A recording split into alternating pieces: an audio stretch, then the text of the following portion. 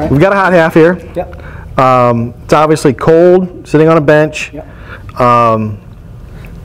What would you normally have to do for maintenance? You're going to look for shorts, you're going to look for miswires, opens, you're going to test resistance. Right. So yeah, so if I'm going to start testing this unit, I'm going to use my own meter, obviously. Yep.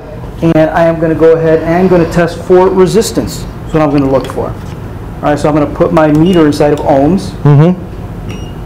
Make sure that it's actually that the test leads are good. All right, then I would go to each one of the heaters, one by one, and again, I have to know the wiring diagram, and I have to be able to see the pins. So I'm going to go ahead and put on my glasses again. Right. And I already know the wiring diagram for this particular tool. Okay. So I know that 1 and 13 is going to be my first zone. Okay. All right, 2 and 14. Okay. And then so on and so forth. I'm going to go ahead and go through every one of them.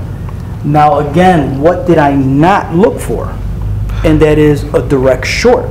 Right. All right, for me to be able to find a direct short, the only way I can do that is by touching the body, all right, Yep. and going through each one of the pins to make sure that they are not making a contact. So again, I have to touch them all. I also have to know that there is a potential of the meter actually reading something on one of the pins. So I have to know the acronyms. All right, so if I know that it has an M, it's going to be inside of mega ohms. Okay. So if it's inside of mega ohms, then I know that that pin was making a contact, but it's actually open. It's just reading the mineral inside of the heater, so the resistance material inside of the heater. Okay. All right, so I need to know that, because if it doesn't make a reading between here and the pin, Yep. it may not be that it's bad. All right, then I have to do the same thing for each of the thermocouples.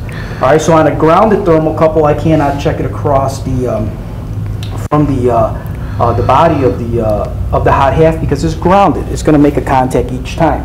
Right. But I have to take a look at all of my my ohms on each of the. And you're checking ohms on thermocouples because?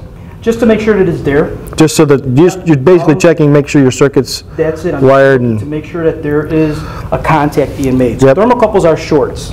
All right, grounded thermocouple, both of the leads, because if it's a type J thermocouple, it'd be iron versus copper nickel. They twist those leads together, and it's actually grounded to the sheath of the thermocouple. The sheath is actually touching the heater. The heater is touching the body here. Yep. All right, so on a grounded thermocouple, everything is grounded together. All right, and I can prove that just by doing this. So I'm going to touch one of the leads, and I'm going to put it on audible just so that you can hear it. All right, it'd be a little bit easier. All right, but a short, all right, that is my thermocouple. But if I touch the body, you can see that there's also a contact. Sure. All right, and I would have to do that for each of the leads. All right, that's a grounded thermocouple. Got it. So standard routine maintenance, you're checking ohms for heaters. Yep. So that you can predict heater failure. Yep. If you find an ohm reading that's really high, Yes. chances are that heater may be Yeah, I reaching believe, an end of life. I believe that, that as you look at the ohms, if the ohms are rising, then you're probably looking at corrosion on the element itself, and potentially, you can also kind of like say that if it's 20% more, maybe it's time to go ahead and change out that Sure. heater.